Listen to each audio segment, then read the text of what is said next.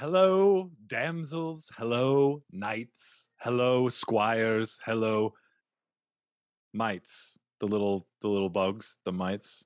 I needed the rhyme. I needed it, guys. I'm sorry. This is Stefan, the thirsty rhymer over here. Just craving a good rhyme, and it's going to be a good time. But I am the host of a comedy advice podcast. If this is your first time, welcome. And I usually don't start off medieval. I don't know why I did that. Hear ye, hear ye. This podcast. Imagine if there were podcasts in the medieval times. Could you imagine that? Oh my God. It would be like bubonic plague coming up on everyone because it's really, should we wear masks? I don't know. Oh God. Yep. All right. Getting controversial right at the start. Yep. That's how I like to do it. That's all this podcast is about. Pure controversy. No, it's not. It's about a good time. And that's what I'm about to give you with very special guest, Pablo Francisco. I have adored Pablo for, I don't know, years, many, many years. I remember reciting bits for some of his specials on Comedy Central, The Little Tortilla Boy. Amazing. His movie announcer voice and his impersonations are incredible. And it was such an honor to have him on the pod. We chatted it up, had a great time, and he's just a really cool dude. And if you want to see this really cool dude, Phoenix, he's going to be here this weekend. CB Live links are in the show notes to go see him. And then while you're at it, you little comedy goobers. No, goobers is not the greatest word. You little comedy cadets. Come on over. House of Comedy, September 8th. See me perform at my new show, Trash or Treasure, with Lamar Mitchell Jr. Links are in the show notes to that too. Super excited. It's the first of hopefully many where we're going to bring on comedians. It's going to be like a tournament style, and they're going to have to argue topics if they're trash or if the topic is treasure. Say pineapple on pizza. Is it trash? Is it treasure? You'll find out. The audience decides. You guys get to decide. And you know what happens to the loser? They get banished, permanently banished from the North Phoenix area. Desert Ridge, nope, they can't step foot in there anymore. So it's the high stakes, really. And it's going to be an amazing time. So links are in the show notes there. If you guys haven't yet, please subscribe, leave a review, send a message to me, email me, or DM me. Follow me on Instagram at A Comedy Advice Podcast. And just keep doing what you're doing.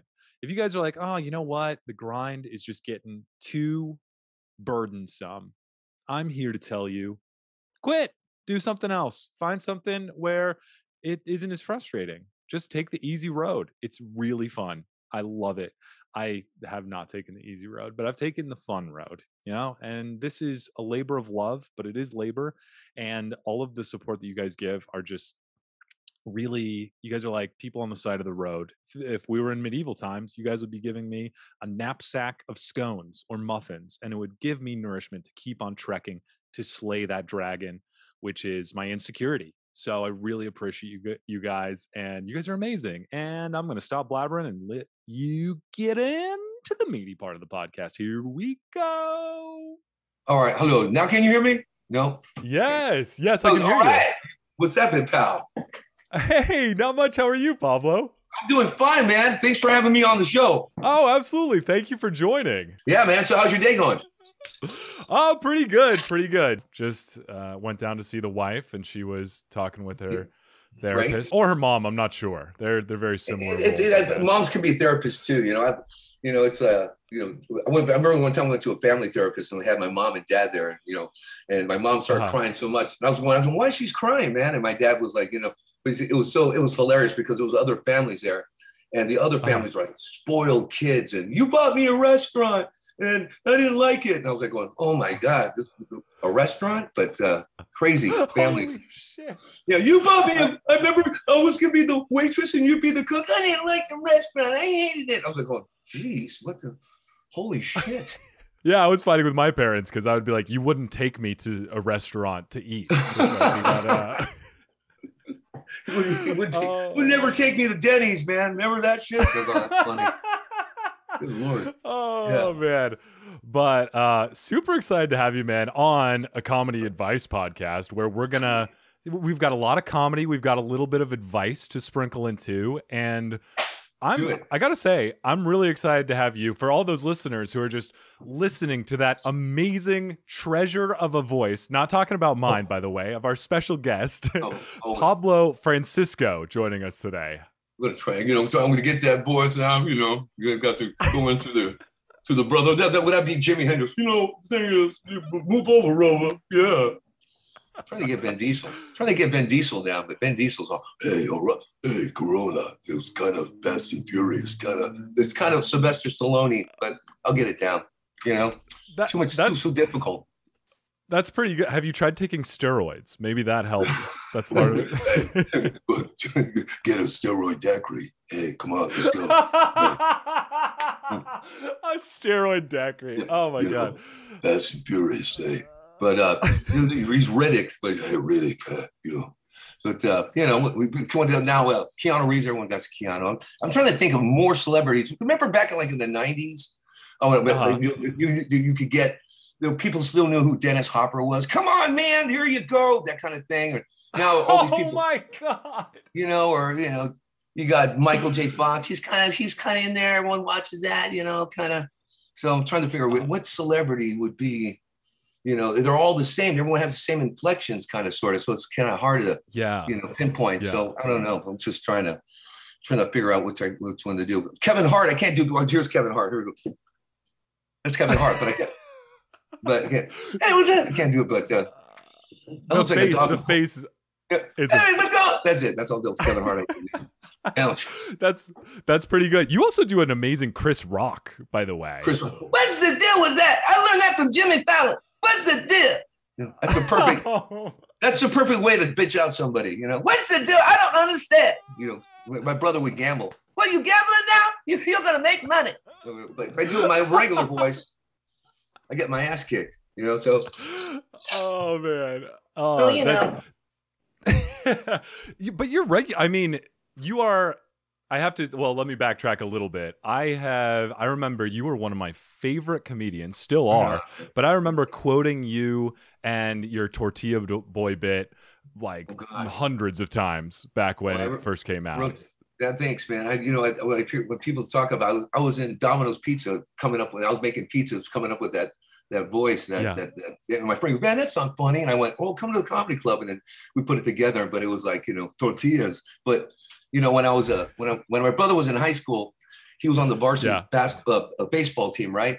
So I used to be the bat boy, and there was this guy with black glasses and long straight hair, and he was, I think, the shortstop. And he goes, "Hey, Pablo, man, he sells tortillas at the corner." And I was going, "That's funny," And so I couldn't use that. Yeah, I go. He goes, "Pablito, you bat boy sells tortillas at the corner." And I go, "That's." So I just put that in there, and somehow it just moved in there. So I think I owe him a residual or something. I don't know. I got to find out. That's hilarious. And that was back. Was that when you were living in Tucson? Because I know you grew up there before you went to Tempe and then LA. Yeah, Tucson, Arizona. That was Tucson, Arizona, and then went to Tempe, Arizona, like when I was like 25. But I was just moving back and forth with that because they had the Improv up there. That was like the big magic castle of it. So it was to drive 90 miles in my 280Z. The going on there was like a big thing. So I got to pay for gas. 90 miles. Oh my gosh. And that's a really boring drive too, because it's just a straight shot from Tucson. Straight shot, man. But you're thinking about okay, I got the Improv's off baseline. You got to go pull in there, and it was great there because I had a friend of mine. There's always those fans, those guys who want to get in comedy, and it was right by ASU. Was it ASU? Yeah, Arizona State. Yeah. So they had the college students there, and this college guy goes, "Hey man, I really like your comedy," and I go, "Really?" He goes, "I live right across the street from the Improv," and he had a nice pimp out place because his dad, he was going to school, and his dad revolutionized hair implants, right? So I was going, all right. So he had the Apple computers, he had the phone identification thing before everyone else did. So I would go over there, and he smoked a lot of weed, and it was all right, and he drank coffee because he's from New York, and he goes, "You can stay at my place anytime." So I was staying at his place, and then he liked comedy so much that other comics were in there. And I see Doug Stanhope. I go, "Oh, Doug, now you're staying here too." And Doug Stanhope, I go, "Yeah, I stay here." And me, Doug, it was so funny because, Doug would use that place up like crazy. But it was so funny because the guy wanted to be a comic. So Doug Stanhope goes, listen, we're going to go. I go, so where are you going? I go, where are you going with Doug? He goes, he's showing you the comedy ropes. And the guy goes, yeah, he's showing me the comedy ropes, but he took me to this nude bar and he wants to do a comedy at this nude bar. And I go, well, that's not the place to start. You got to start over here. And as next thing you know, more comics are at his place. And Doug Stanhope would always we'd just be, oh, what do you do? That guy let you borrow his car? His RX-7. I go, man, all right, we're borrowing his car now. And he's taking around. So it was guys like that was great for the improv. Because I go, I don't have to stay at the improv condo. I just go over to Gordy's house and stay over there. And it was great because he did all the advertisements on his on his Apple, because back then it was hard to have a Macintosh. And he did my business cards. And Doug Stanhope was there, and we all fully took a great advantage of. But we still keep in touch with him. But Doug, hilarious, dude, hilarious. Did he ever become a stand-up comic too, or did he just still? No. Okay, what happened was I took him on. Bud Freeman at the Improv goes, would you like to go on a cruise? And you can bring a friend. So I said, all right, would you like to come? So he came on, right? It was Adam Ferrara was on this cruise. And that guy was killing it, right? But we were too busy drinking and having a good time, right? But he was the kind of guy who got in good with Bud Freeman. Bud Freeman goes, he's not that great of a comedian, but when he comes into New York, make sure that he calls me. So he basically was the guy who was the dude the friend you would bring, who would bust out and buy champagne, and he was just the coolest guy.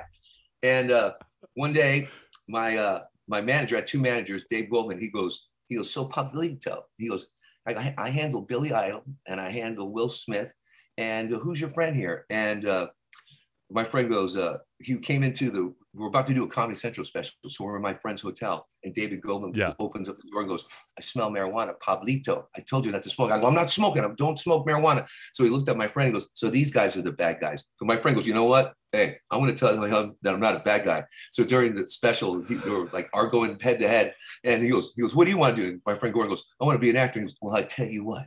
He goes, you go to school for acting? And my friend went be enrolled in Juilliard for 13 months. Right. And it comes out and Dave Goldman goes, so you became 13 months an actor? Okay, come on. I'll run you to ABC. My friend goes, no, I don't want to do that. I don't. He took all these acting classes I go, dude, just go and just do stand-up. It's a better stepping stone, Yeah. You don't have to go, and we're good actors, behind a microphone, but still it's Attention, listeners across the galaxy, all the way from Australia to Houston. Do we have a pube problem? If so, our friends at Manscaped have cleared you for takeoff with their 4th generation and brand new Lawnmower 4.0. Kick your pubes to the next planet with the Performance Package 4.0. The orbits in your pants will feel like you're in zero gravity when you use the best tools for the job from the leaders in male grooming. Join the 2 million men worldwide who trust Manscaped and get your rocket ready for takeoff by going to manscaped.com for 20% off plus free shipping with the code ACAP. I've tried to trim my clackers with regular trimmers, scissors, heck, even just yanking them out.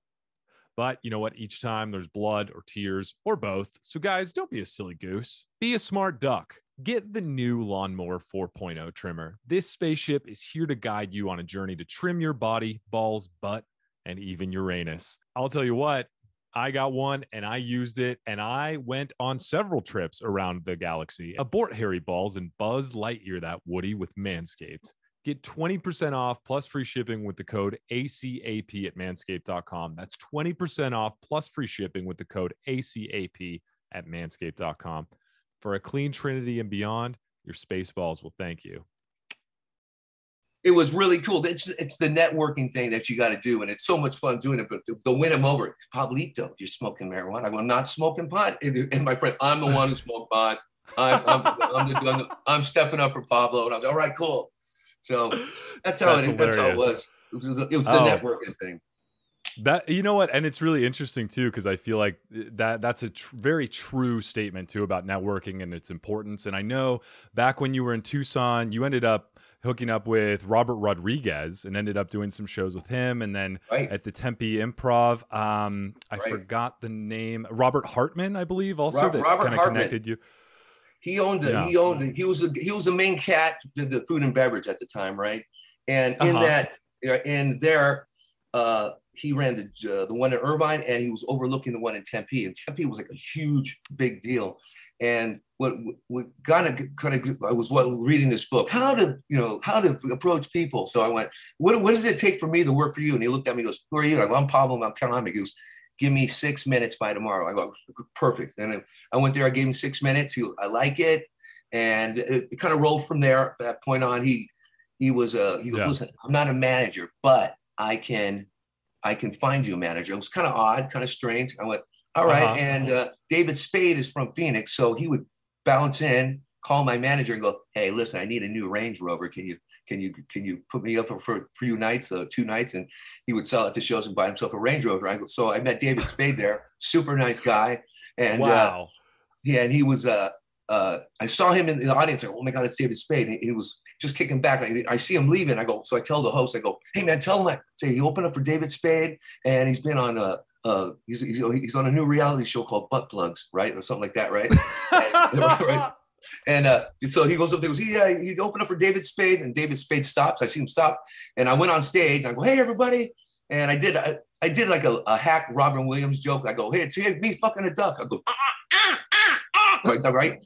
And then I did my show, and I get off stage, and Dave Spade goes, the manager goes, come into my office real quick, and he goes, hey, I liked your set, but the humping joke thing, I go, oh, that's kind of like a Robin Williams. I was trying to get Dave's attention, and Dave goes, you know what, I'm Dave. I just want to tell you something.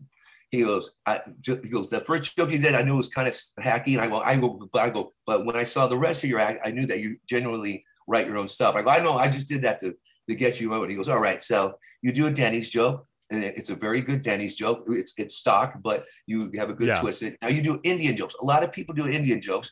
He goes, that was good. And he goes, and you did an Oprah joke. A lot of people do Oprah jokes. I go, but yours, Oprah joke was good. I go, Oprah's so big that she bought an island for her boyfriend off the coast of her ass. That was like the joke, right? And so David Spade goes, you know what, you're in, you're all cool. And it was fun like that. And it just moved on. But yeah, it's those moments, because, it's a small community, even though it's mighty, the comedy. So you can't really take people's jokes and do that, because that's the golden rule. So I would copyright my jokes at the Improv. My manager goes, every joke you use, make sure you do it here. Therefore, when someone does it, or something similar, we can tell them to shut it down. So that was a lot of fun. That's awesome. That's so cool. And I don't think I mentioned this, but I'm living in Phoenix, Arizona right now. So I'm going to see you next week. I'll be up there. Yes. In downtown Phoenix, Arizona, the most hottest town on the planet, man. Oh my God. I'm from Tucson, but Phoenix, man. But incredible city, because I met 2 hot girls there, and didn't close the deal. Didn't close it, but everyone thought I did. Was this from the Scorpion concert that you met there? Yeah, that's it. That's the Scorpion concert. Yeah. Good memory. These unknowns, unsolved mysteries. I'm Robert Stone. Yes. By the way, just backtracking 1 sec before you tell that story, you started to go into a David Spade impersonation. I don't know, consciously or subconsciously, but it sounded pretty spot on. Yeah. I'm David. How are you? Oh, it's killing me, Pablo. I'm going Saturday Night Live. Oh my God, it's killing me sometimes. But Dave was cool, dude. And I just saw him the other night. He's hilarious, and he's still edgy. But I don't want his comedy. He just goes up there when the way he's on high energy, but he's just his topics are so. He knows how to do it, man. So, that's the Dave Spade kind of thing, But that's my manager too. I'm very jealous too, because I'm a very novice impressionist.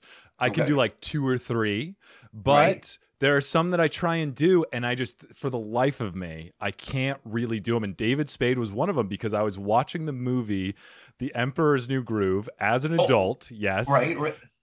And I was trying to do David. I can do Kronk a little bit, like, hey, Isma. I can do a squirrel. What are you doing? But David Spade, no. I can't. Yeah, isn't it Disney or Pixar? Wasn't it one of the two? I can't remember. I think it was Disney. Still watch Aladdin once in a while, but who does that? That's Robin Williams doing that. But so Jamie Foxx is he has one that he plays a piano, a blues pianist. All these cartoons are coming out. There's so many of these Pixar cartoons coming out. It's incredible. But one after the other. Have you thought about doing some? Because I know you do voiceover. What I've done, what's like Pixar when they were doing this.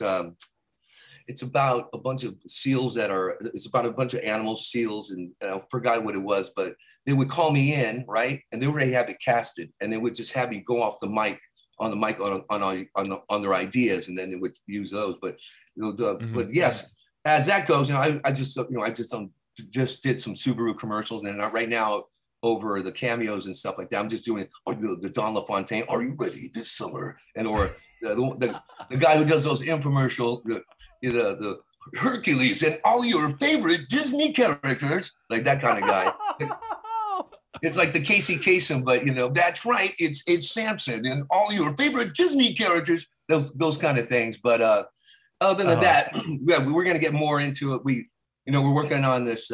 It's a secret project, but it's a cartoon. It's about Pacoima. It's about Justin Wybara, who's a comedian, and we put this cartoon together, and HBO is they bought it. We're in negotiations with them, but so we're gonna start getting some cartoon mixes going on. It's gonna be fun, and we'll make fun of everybody, the neighborhood brats and stuff. But and that, I've been close to a few. Here, I'll be right back. I got this one on. Yeah. I got this one. Okay. This is one. We got some. This is called Motor Mouth. This was with Disney, right? And Steve Marmel put that together. He goes, "Call me up." Because he was producing Family Guy. He goes, "Just come on over here. I'm going to try this Disney cartoon for Latinos." And we pulled it up. We got signed. We did a little deal with them, but it kind of fell through because there was you're from Chile and there's lots of Latinos around. So what Latinos will watch it? Will Cubans watch it? Will Puerto Ricans watch it? So George Lopez kind of like broke the ice by going, "You know what I'm going to do? I'm going to take a Puerto Rican mom and a Chilean or whatever, and they put them all together in one thing, and that's how it works." So in order for Latinos to come together, you got to put other Latinos from different places there. So Cubans with the Puerto Ricans and the Mexicans with the Chileanos, and it's like, all right. So it's a big cluster of quackity quacks. Oh my gosh, that is. Hey, I mean, sounds like a lot of fun. At least. Yeah, it is, but when they start speaking Spanish, the dialect's different. "Tú, usted is too close, then this means that," and okay, rice, beans, but so I'm just, there you go. Look, I'm the white Latino, so I hang out at Lowe's. I don't hang out at, Home Depot. All right. So I go to Walmart. No, but oh my that's how gosh, it is. That's I see. I'm the white Italian, so I hang out at Fazoli's. I don't hang out at the Olive Garden. The white Italian. Most Italian gangster guys are really sensitive. "Hey, did you go to the Love Hamper? Did you buy a hamburger? Did you? Tell me. Did you buy? Okay, that's right. All Italians turn themselves in. Hey, stupid cop! I'm the one who killed Jimmy the Fish. Hey, what are you doing? Hey, come on."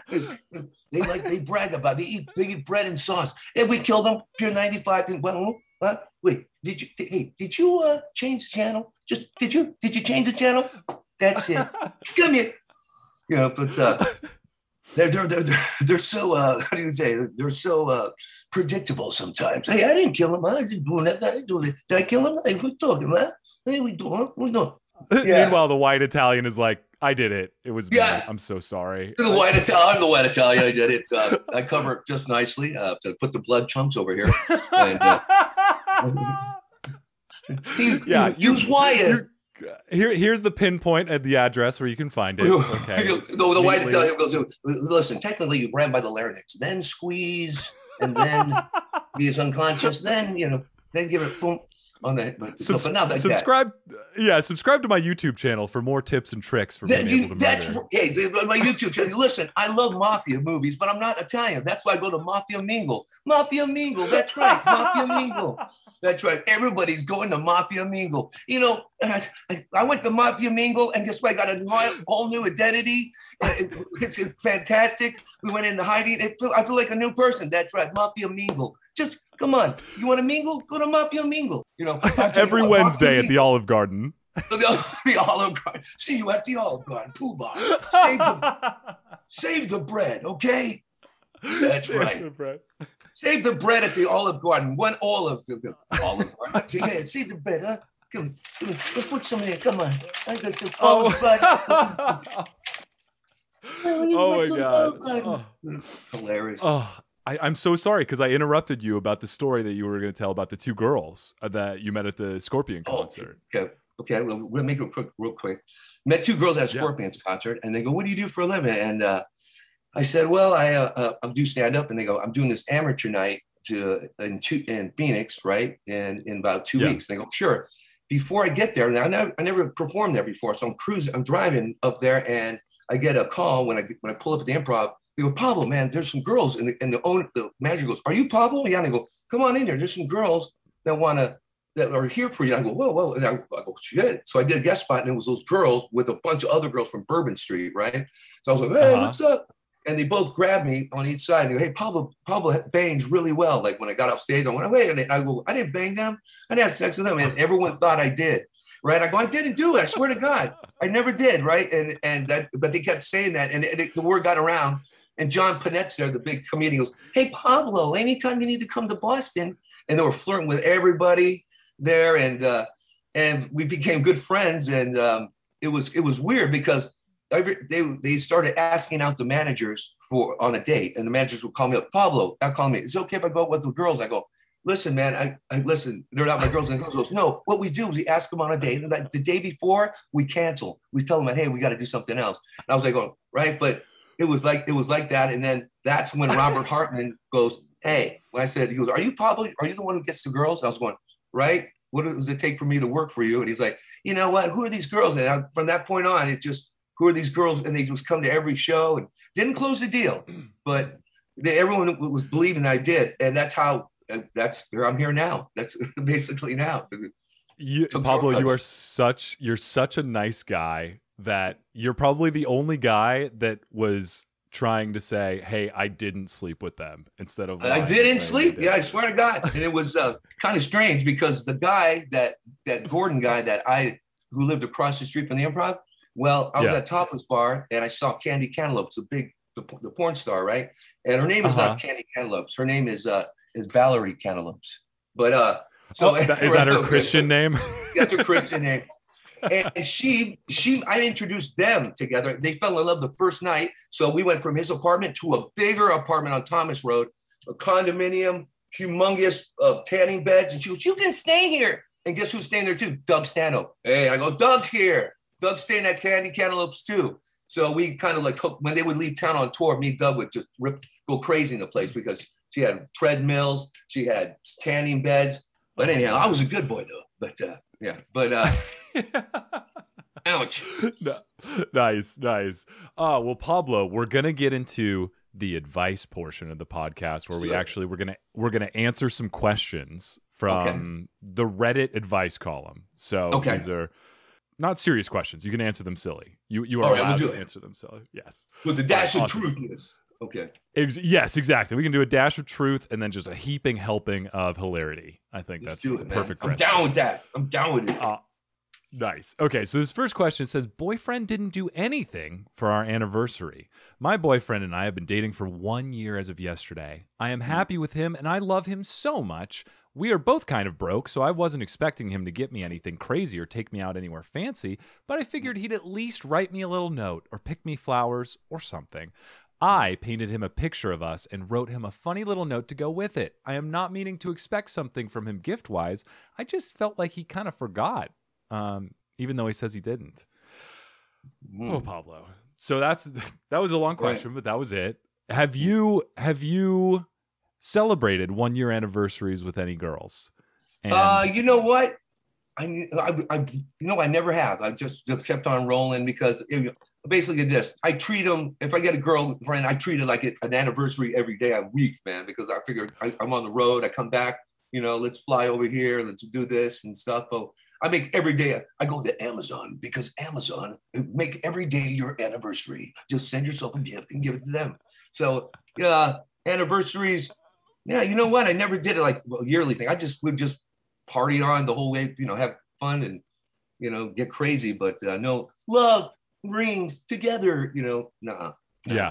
Oh, I like that. That's like you basically do the carpe diem of relationships. It's that's what carpe, what's that? The carpe diem? What is that? Yeah, carpe diem. I think it's Latin for give presents to your girlfriend every day. No, it's Latin for seize the day. Just treat every day like it's your last. Maybe I don't know if that far, but I would say it would be like you take them to Rite Aid, right? You find out what they like, and then you just grab those things for them. You know what I'm saying?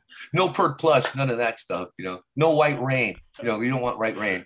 Okay, here you go. Oh, conditioner. Oh my God, next is all right. But that's my birthday anniversary. There you go. Oh, you exfoliate. Okay, you like the tan? Okay, I got that. I'll bring it all home. So I think that. Girls like that. Yeah, Rite Aid's a good thing. Mm-hmm. That's true, and then they look good for you as well. So they're looking. Skin looks great. They're glowing. Yeah, they love the nail file thing. Sure, here's a nail file thing. Here's a little squashy squash, and I bought them. This girl, I bought her. It's a water. I'm gonna bring. Okay, it's an attachment that goes to the. As a matter of fact, I have one here. A few brand new ones. I buy them. It cleans.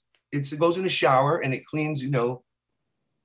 The woman when she wants to use it, and it's filtered water, and it's perfect. And I brush my teeth with it. No, just kidding. but it's something to have. It's flavored toothpaste. Yeah, I like that.